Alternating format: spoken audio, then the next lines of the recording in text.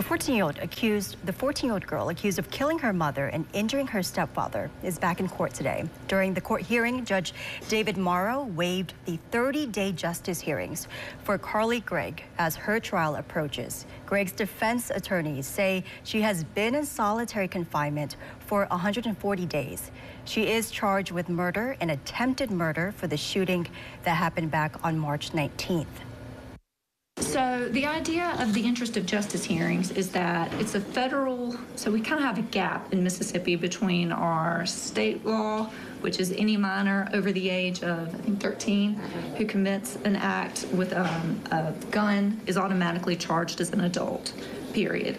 But, so they have to be housed as an adult. However, federal law says anytime you have a minor under the age of 18 housed in an adult facility, they have to be out of sight and sound of the other adult inmates, and that's meant to protect the minors.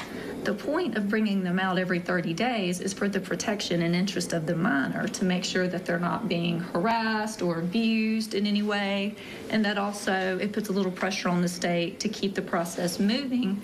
But the reason that we wanted to waive them going forward is the concerns that we had in the beginning have been addressed, and there's no point in bringing her back out every 30 days.